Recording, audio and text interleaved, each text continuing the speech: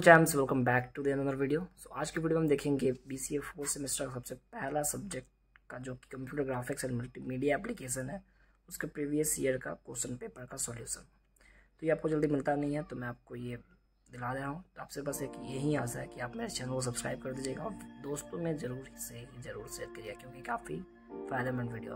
Okay, चलिए बढ़ते अपने क्वेश्चन की तरफ। क्या पूछा गया था हमारे 2018 में, जैसे कि आपको याद दिख रहा है, कोड है हमारा 401 BCA 4 सेमेस्टर। ओके, सबसे पहला क्वेश्चन हमारा जानते हैं कि ये सेक्शन ए का है, तो क्वेश्चन तो इसमें आपको 3 मार्क्स मिलते हैं। तो सबसे पहला क्वेश्चन हमारा व्हाट इज GUI।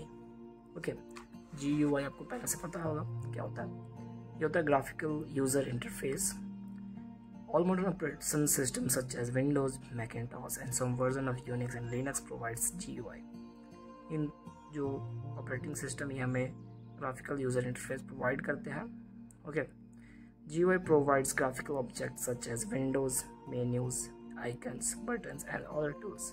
GUI जो होता है हमें प्रोवाइड्स कराता है ग्राफिकल ऑब्जेक्ट्स जो कि है Windows, menus, icons, buttons and other tools, right.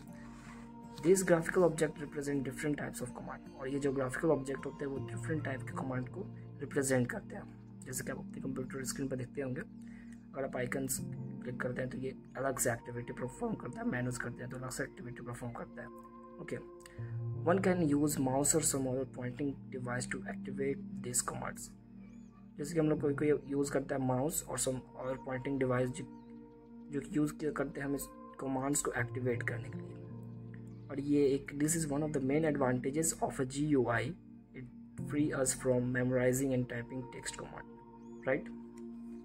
Next आता है जो कि क्वेश्चन हमारा व्हाट इज मल्टीमीडिया।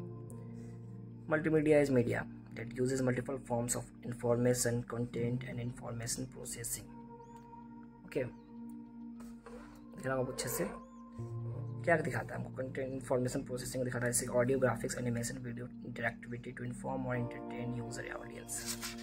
ये हमारा मल्टीमीडिया। और भी है, इसका सोल्यूशन देख लीजिए, क्योंकि ये 3 मार्क्स में तो ये नहीं कि शॉर्ट लिख के कहीं आ गए। ये हमारा यूनिवर्सिटी का पेपर होता है, तो अच्छे से लिखिएगा। और आप ग्रेजुएशन के हैं तो आपको पेपर अच्छे से वर्क आना होगा, अच्छी राइटिंग में। Multimedia also refers to the use of not limited to electronic media to store and experience multimedia content, right. और भी ये देख लीजिएगा। चलिए बढ़ते अपने क्वेश्चन नंबर 3 की तरफ, जो कि हमारा right the uses of computer graphics. क्या है हमारे यूजेस कंप्यूटर ग्राफिक्स का। Graphics is used in various fields mentioned as follows. जैसे कि प्लॉटिंग एंड बिजनेस, प्लॉटिंग जो होता है हमारा बिजनेस में, उनमें यूज़ किया जाता है ग्राफिक्स को। For plotting various curves, graphics, pie chart, 2D और 3D to show growth rate, profit और एक्सपेंडिचर दिखाते हैं हम लोग। Okay, office automation like work in Microsoft Excel, power point, almost all software having GUI। सबके पास GUI होता है। और भी देख लीजिए आप, desktop publishing, plotting in science and technology, web business, commercial publishing and CAD CAM design.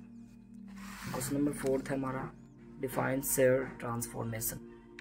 Okay, share transformation क्या होता है। Share transformation that स्लैंड्स the shape, जो शेप को चेंज करता है of an object is called share transformation. Okay, two common sharing जो कि होता है are used, one shift x coordinate values को करता है और other shifts y coordinate values को करता है। चलिए देखते हैं और भी डिटेल्स में इसको। x से हो गया हमारा, ये हमारा सॉल्यूशन। x से जैसे कि देखिए x पे ये अपने ऑब्जेक्ट को स्लैंट किया, मीन्स चेंज किया हुआ है। ओके, और ये है y शेयर का देखते हैं, ये अपने y एक्सिस पे अपने ऑब्जेक्ट को चेंज किया। चलिए बढ़ते अपने लास्ट जो कि सेक्शन ए का क्वेश्चन है what is refresh rate. Refresh rate होता क्या है। वैसे कंप्यूटर में जैसे कि रिफ्रेश करते हैं लोग, तो ये आप जानते होंगे, तो ये लेकिन रिफ्रेश रेट है।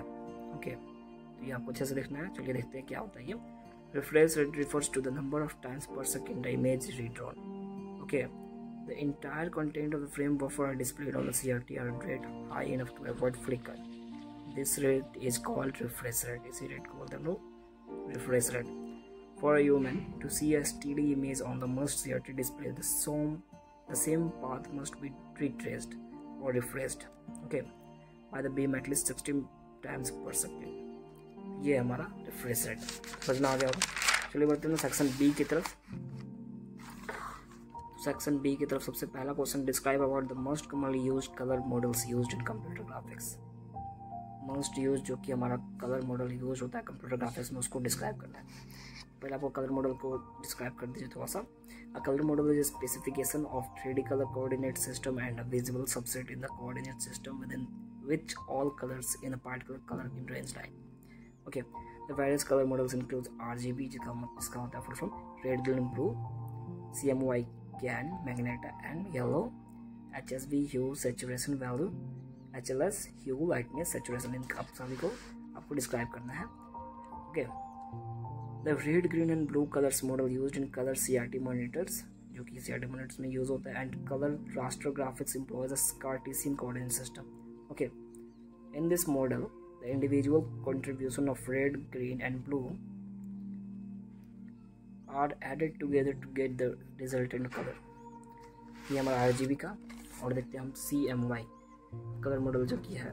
This model cyan, magenta and yellow is used for describing color output to hard copy devices. CMY is same color model as RGB except that white full light instead of black, no light is at the origin. क्या और भी ये देख लीजिए points, समझ लीजिएगा आप।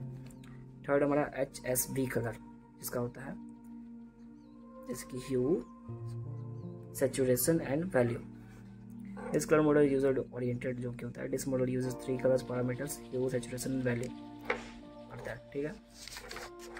और भी लास्ट है जो कि हमारा HLS कलर मॉडल जो कि है। HLS का क्या होता है? ह्यू, लाइटनेस एंड सैचुरेशन।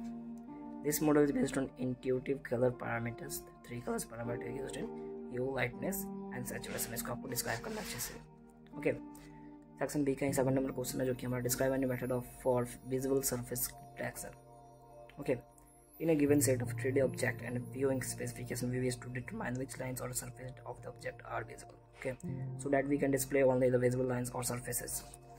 इसी प्रोसेस को हम बोलते हैं, this process is known as visual surface detection, hidden surface or hidden line elimination किया जाता है।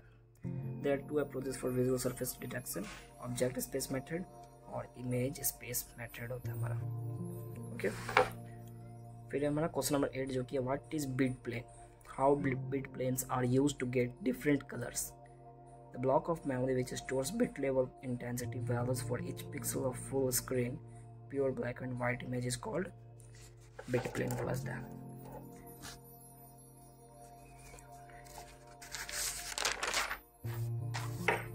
Okay, bit planes use to get different colours, जैसे कि ये आप इसको रीड कर लीजिएगा, आपको समझ में आ जाएगा।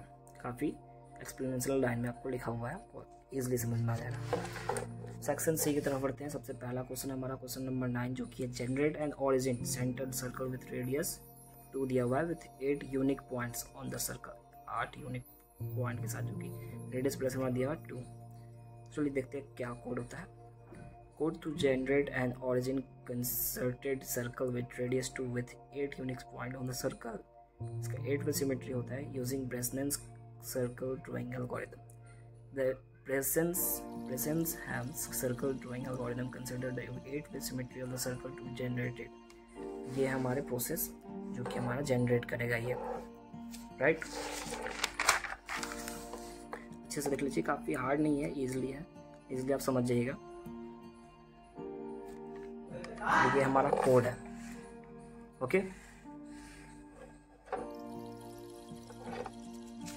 मैं आपका हो सकता है ये जो प्रीवियस ईयर का पेपर है मैं इसका PDF भी प्रोवाइड कर दूंगा, राइट। आपको काफ़ी इजी हो जाएगा, लेकिन आपसे बस यही आशा है कि आप मेरे चैनल को सब्सक्राइब कर लीजिएगा और वीडियो को शेयर कर लीजिए अपने दोस्तों में। ओके, तो चलिए दोस्तों बढ़ते हैं क्वेश्चन नंबर 10 की तरफ। तो सबसे पहला क्वेश्चन जो 10 में हमारा वो है रोटेट अ ट्रायंगल जो कोऑर्डिनेट दिया हुआ है हमारा about the vertex 4 6 bye 180 degree clockwise and find the new vertices. तो किस वे में आपको खोजना, आप पढ़े हैं BCA 4 सेमेस्टर में, तो ये सॉल्यूशन है। और इस टाइप के क्वेश्चन का प्रैक्टिस कर लीजिए क्योंकि इस टाइप का क्वेश्चन काफ़ी ज़्यादा पूछा जाता है। ओके, ये देख लीजिए सॉल्यूशन है आपका, ये हमारा सॉल्यूशन। नेक्स्ट क्वेश्चन की तरफ बढ़ते हैं जो कि हमारा क्वेश्चन नंबर 11। ये हमारा differentiate between the terms multimedia system and multimedia application with example के साथ हमको बताना है, डिफ्रेंशिएशन करना है दोनों में, मल्टीमीडिया सिस्टम में और मल्टीमीडिया एप्लीकेशन में। तो ये है हमारा, काफ़ी शानदार वे में लिखा गया है, तो ये आप देख लीजिएगा और इसे रिवीजन कर लीजिएगा। और ये हमारा एग्जाम्पल भी है, यहाँ पे देख लीजिए। ओके, चलिए बढ़ते हैं क्वेश्चन नंबर 12 की तरफ, जो कि सेकेंड लास्ट क्वेश्चन है हमारा। इसमें भी वही क्वेश्चन नंबर 12 है हमारा। ट्रायंगल ABC इज ये कोऑर्डिनेट दिया हुआ है 0 0, B का दिया हुआ 4 0 एंड C का दिया हुआ 0 4। Find the shearing transformation with A equal to 2। Shearing देना है। Okay, B equal to 3। तो ये है हमारा सॉल्यूशन। काफ़ी इजी है, आप इजी वे में बना लीजिएगा, इसको देख लीजिएगा तो आपको समझ में आ जाएगा। ओके,